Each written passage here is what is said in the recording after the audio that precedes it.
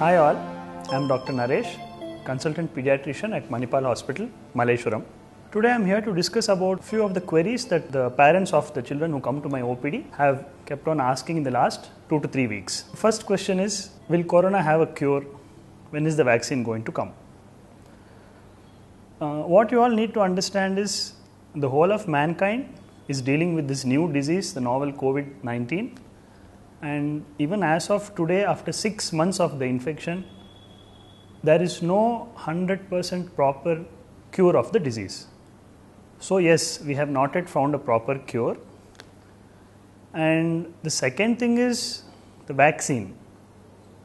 It may take 6 months or it may even take 1 year.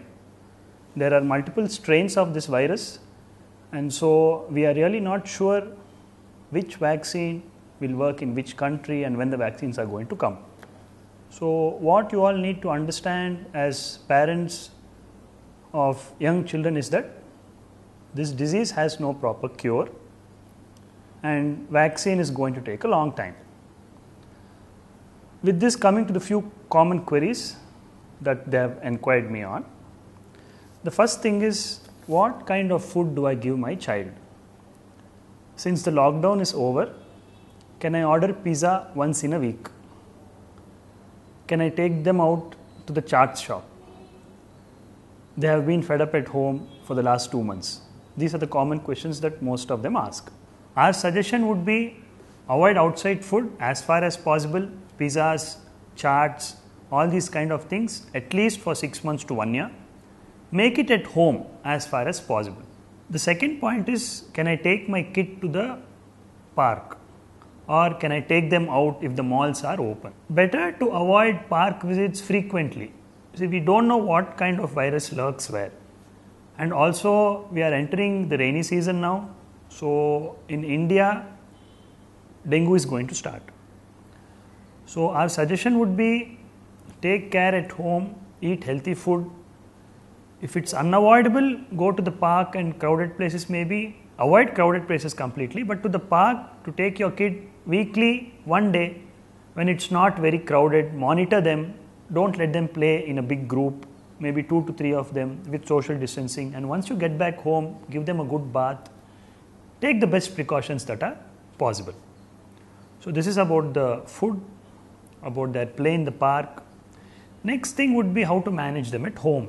I know it's very difficult if both parents are working to manage at home. But see, creating a timetable for the kids, including 1 hour of yoga in the morning if grandparents are at home, or even if the father and mother can train them. Second thing is 9 to 11, expose them to some good informative channels on TV like National Geography or Discovery Channel, or make them go through some of their school syllabus online. Then 11 to 1, make it a proper break time or a lunch time, snacks time. Creating a proper timetable will regularize their life. Now coming to the final question, what most of them have asked me about the schooling. Their main doubt is, if the schools start, can I send them to school? Can the schools guarantee us that my child won't get corona in the school? See, in India basically we are dealing with 3 kinds of parents. One is the urban parent who does not have time for their kid.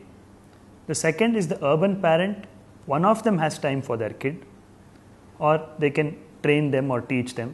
And the third thing is parents who are in the rural side. Basically rural side I am stressing because they don't have much of net connectivity, television, etc.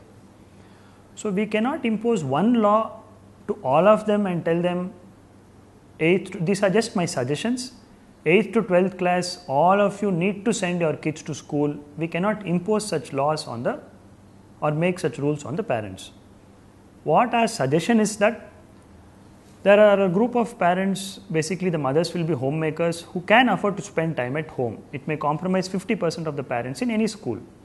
So for such parents, the school can give an option to log in online, and they can in fact make a online weekly available class so that there is no fixed time. They can upload the weekly timetable for a whole week and the parents can access it for the entire week. Let us say both the mother and father are working. So evening the mother comes home by 6. So 6 to 9 she will access the class and teach the child. If this is possibility, then they should go ahead with the online classes, and the remaining 50% who cannot afford an online class or who don't have a facility at home, they can go to school.